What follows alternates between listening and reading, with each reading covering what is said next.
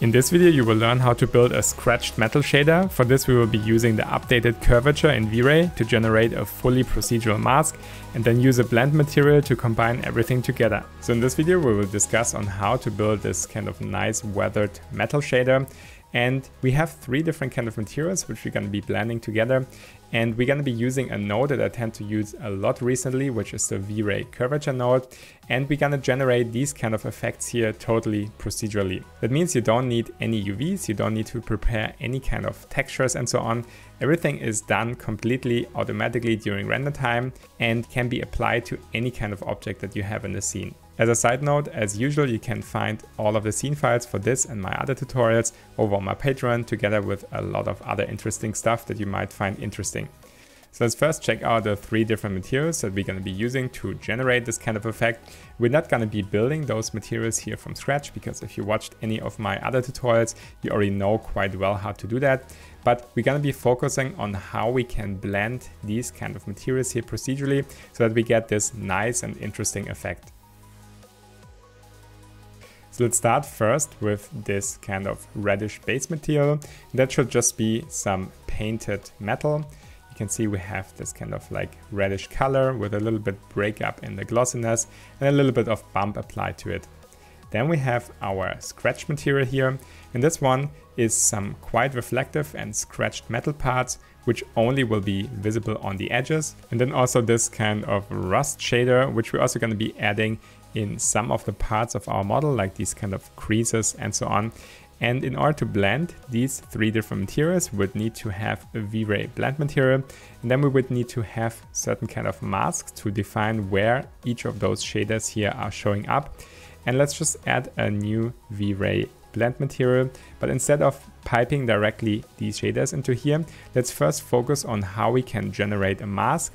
And then once we're happy with our mask, we can then pipe in our shaders to generate the finished result. In order to preview our mask, I have these two very simple V-Ray light materials here prepared. One is completely black and the other one is completely white. And now we're gonna just pipe in the black shader into the base material and then the white shader into our code 1, so into our first layer.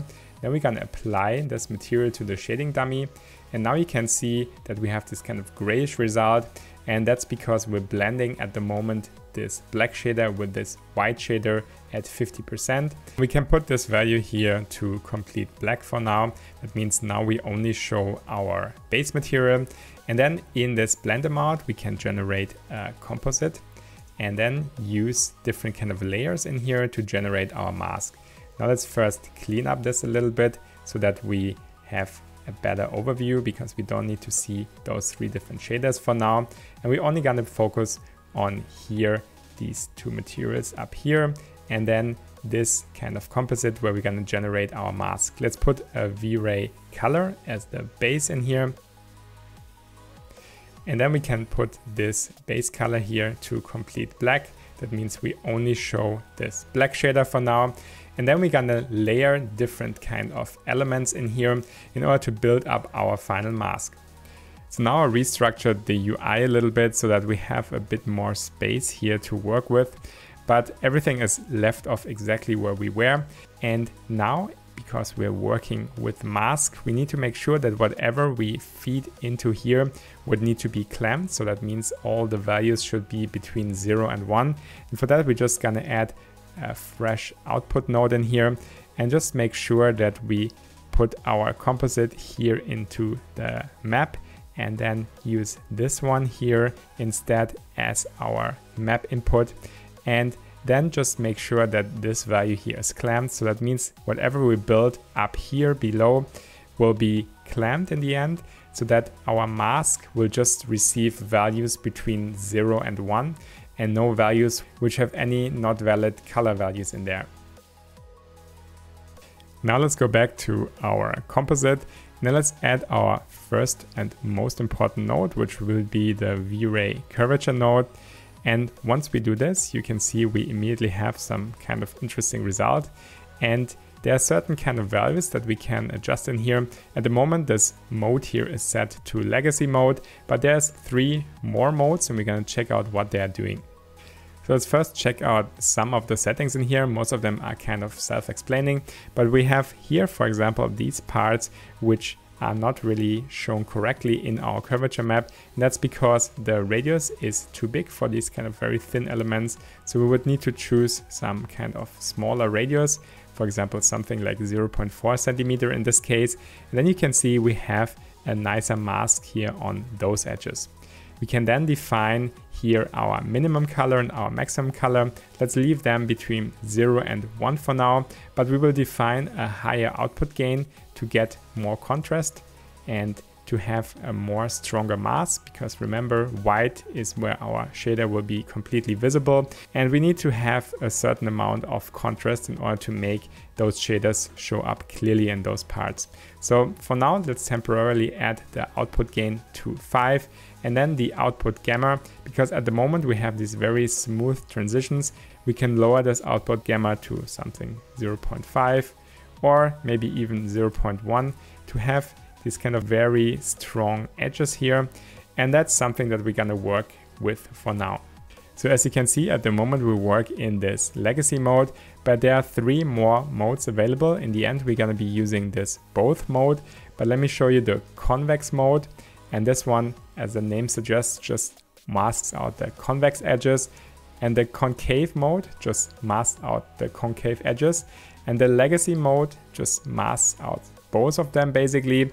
But we also have this both mode, and once we do this, we have a kind of similar effect, but now we have the 2 different modes, convex and concave, here masked as separate colors. So you can see we have the red color for this convex mode and the green color for this concave mode. So why is this useful in this case? Very simple. We can add different kind of shaders into the different kind of parts. For example, we can add the scratch metal in these red parts, and we can add the rust in more these kind of greenish parts. And this way just use one VRayCurvature node. So since the curvature is masked out in 2 different colors, it kind of screws up our mask, because the mask only expects basically grayscale value. We can't really use this kind of color tones in here. And that's why we have to use a simple color correction in order to split up our mask into different channels. So the color correction, we will use one, set this here to red, and then we will add another color correction and set all of those here to green. And then we can pipe our output in those 2 different slots in here. And now let's go back to the blend material and add 2 of those shaders in here and make this one here black, and then remove this blend amount. And now let's use the red one here. Let's call this convex, and then let's call this one here concave. And by using this way, we will use this kind of colored output that had these red and green values. We split this up into 2 different maps, and now we can put those maps back into the respective blend amount values, and then we can define different kind of shaders here for this convex and concave parts of our shading dummy. So now we have all the parts that we want already masked off, but at the moment the mask itself looks very unnatural because it's too perfect, too clean, and we want to have these kind of random patterns in here, and this we're gonna work on now a little bit. So for this I prepared already a simple V-Ray bitmap that just has some scratches, and I used a simple triplanar map. And now let's add a new layer, and then you can see how this texture here will look like. So once I pipe this into this new layer, you can see we just have these kind of random scratches in here. And now we will set this mode to multiply, and then you can see that it already breaks up our mask here quite nicely. But I still think it looks a bit too uniform, and that's why I'm gonna be adding 2 more noises in order to randomize it even more. So for this, let's add a new layer, and then let's add a simple 3ds Max noise, and then put this below here.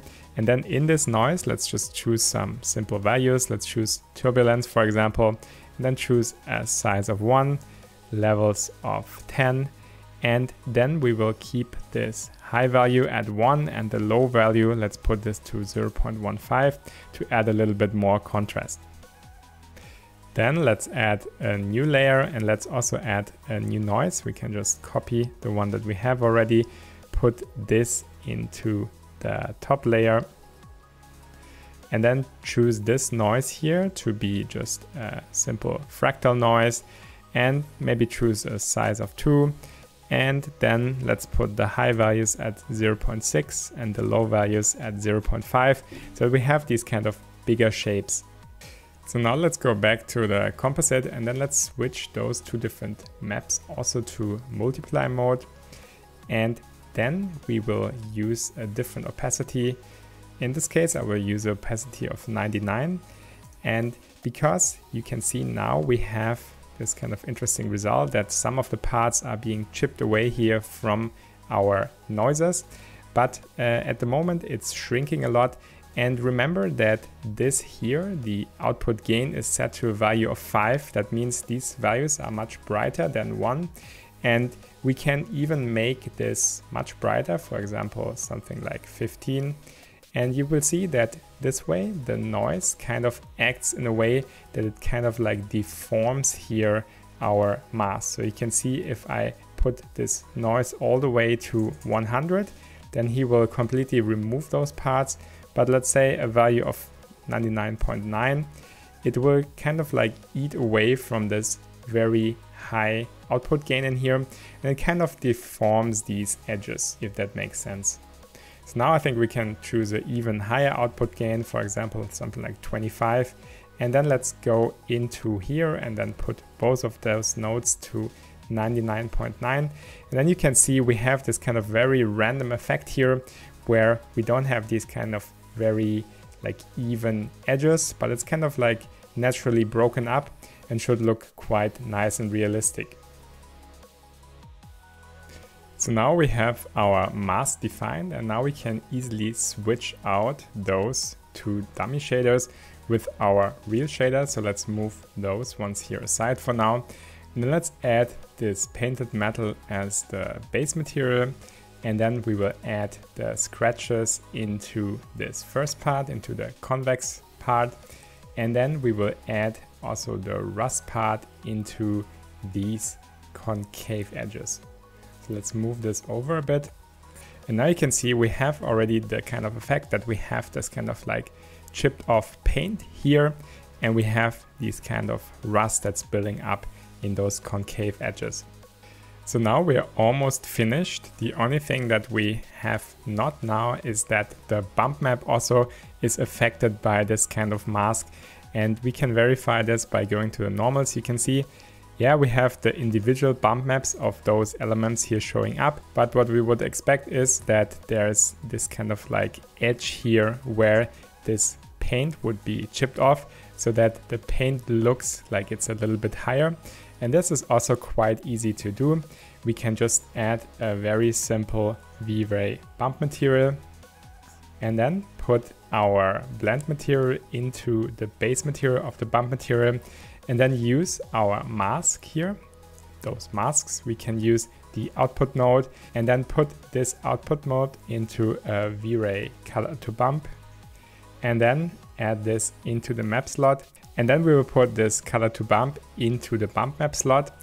And then once we do this, we can see that if we assign this material, that now our normals would also be affected. You can see once I add here this bump amount to 100, that we have now kind of effect here building up. At the moment it's inverted, so we would need to put the height to -1. And now you can see we have these kind of like chipped off edges building up here. And this you should also see quite nicely in the finished result, that you can get some highlight here on the edge, and it looks like this part is a little bit higher than the scratched metal beneath. I think now the effect is too strong. Let's just dial down this here to -0.3, for example. And then I think this could be here our finished effect. So we have these scratched off metal parts, and then we have this rust here building up. And if we go to this blend material, you can also disable the rust, for example, if you just put this value here to 0, or you can disable the scratches if you put this to 0, or you can have it both at 50%. And by this way, really fine tune your shader. So now you have only a little bit of this scratched metal here showing through, and you can really fine tune your finished result to whatever you feel fits best to you then. Now let's put those parts here back to 100 so that we can see the finished result. And that concludes our tutorial. I hope you liked it. You can subscribe to this channel if you're interested in these kind of videos. And if you want to go the extra mile, you can check out my Patreon, where you can download all of my scene files, watch whole courses and bonus videos and so on. So check out this if that's interesting for you. Otherwise, see you in the next tutorial. Take care and see you soon.